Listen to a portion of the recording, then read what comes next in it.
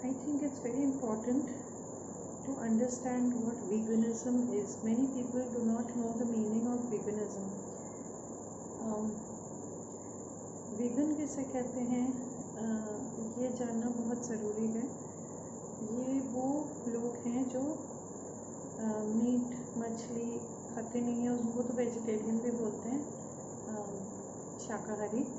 पर वेगनिज्म उन्हें कहते हैं जो कोई भी चीज़ जैसे शहद या दूध या कोई भी चीज़ या वो रेशम सिल्क का कपड़ा जो बनता है उनको मार के silk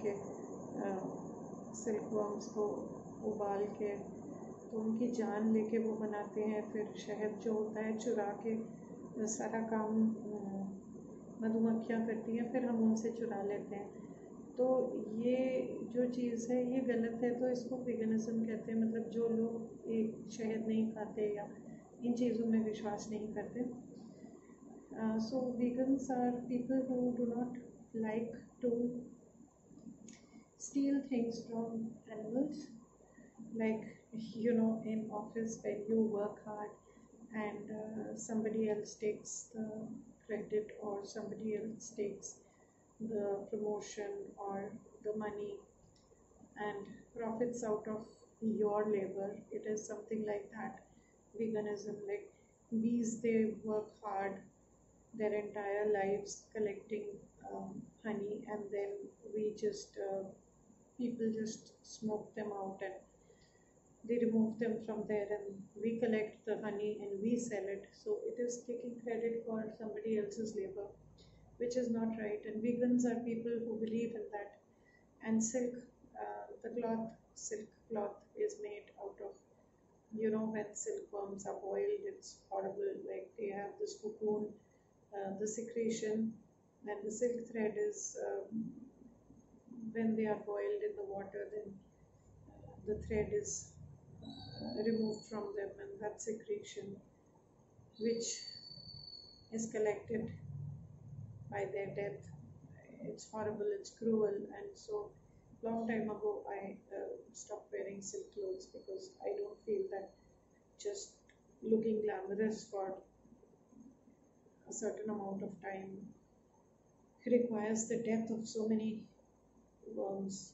It is their life, it is their, we should not do it. So vegans basically believe in plant-based products because plants for vegetative reproduction or whatever, the fruits, the seeds, they fall off, and if we collect that, then we are not killing the plant, we are not entirely destroying the plant. So vegans are people who are one step ahead of vegetarians, and they do not believe in cruelty to animals and less cruelty to plants, if I may say so, because I know that's what vegetarians, non-vegetarians say, that when we eat vegetables, it's cruelty to plants too. Yes, it is, but it's a little less than killing and slaughtering thousands of pigs and thousands of hens and thousands of cows just to enjoy their flesh, their meat. It's kind of like demons, if I may say so, who we used to believe that the demons used to eat the flesh of human beings and kill them, and giants and all that. So that's what we are doing to animals. And this the whole production system, like they are given birth and all their lives they live hooked up with no freedom. They are just tortured at one place. Even cows, they are kept in one place, and they cannot go out, and their entire lives they live in the shed, and maybe sometimes they are taken outside, but they are tied, and it's bondage. They live their entire lives in bondage, and like slaves, and then they are forced to reproduce again and again and again. And it's not reproducing out of love. It is not like they fall in love, like we fall in love with someone and our children are, we produce children out of love. They don't have a choice. It is not love. No, please watch the movie Okja, Okja. Okja is a Korean movie which shows the truth of this horrible system in which human beings they slaughter, they annihilate, they create so much of pain and cruelty and destruction for animals, and they make these products and they sell them and gain profit. You know, what profit are they gaining? What will that money do for them? It will just create viruses. It's karma, and nobody can be happy with the money they gain out of the killing of so many of animals. I mean, if that is their livelihood, like producing animals and bringing them up and then killing them. There was this I read in Care to Petitions, which I often sign.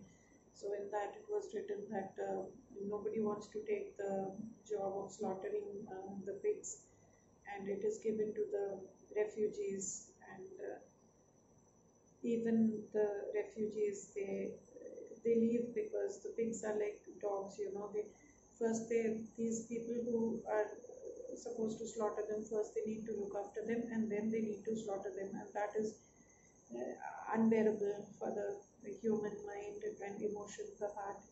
So they say that these pigs, they just come and muzzle, they rub their nose close to their knees, and the people who look after them, they show their love. They are just like dogs, and they show so much of love to them, and then one day they need to kill them, and they know that they are going to kill them, so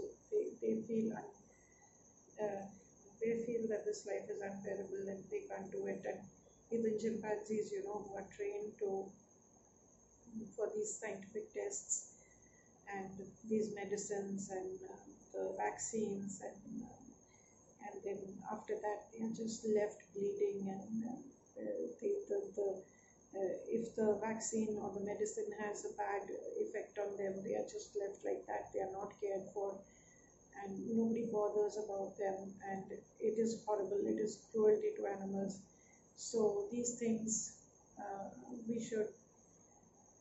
That is why I think that no matter how much money we get, we are not happy, because it is karma. Karma comes back to us, and so I think more and more people are becoming vegans, and they have to understand the fact that this cannot go on. And I think the universe is uh, coming back to us and giving us these viruses that you have killed so many animals, now it's your time to die, because this is not the way. I think this is not the way God created the world and life on earth. God created human beings and plants and animals to love and care for each other and live in this beautiful symbiotic relationship in which we support and love each other. We are not supposed to uh, make money out of their death. Some people even do that with their own relatives. They kill their relatives, and well, they make money out of them. I read it in a newspaper that some cocky killed his sister-in-law, and he surrendered the body as the body of a terrorist, and he got a lot of money out of it, made a lot of name, fame, and money out of it. So this is what people are. This is how horrible. I mean, inhuman. Not such kind of people are not. They should not be called human beings, and they should not actually inhabit this earth. And if we, I think we all should. It's time that people are coming together everywhere in the world to settle this once and for all, that our lives are not to be lived as slaves, to just bow down our heads and unconditionally accept this torture, this humiliation, and this horrible life which certain power intoxicated people force us to live. And it is time that we going to be victorious, and all these people, I don't know how it's going to be, but then I think the hatred is enough to kill them, because nobody can live in hate. Everybody wants to be appreciated, and there was a time when people used to bow down before these officers. They used to think that if we say anything, then they'll kill us. But in any case, they're killing us. So people are saying that why not? And so many men are being slaughtered for being transgender, or for being gay or lesbian or whatever it is. It is their choice. It is a form of love, and if the love is pure and true and honest, then there's no problem in it. Nobody has a right to kill them. So I think it is time for us to decide and take a decision and stand by it, and come together to change this world and make it a better place. And I hope you be strong, and we will support each other to change this planet into a much better place. Thank you.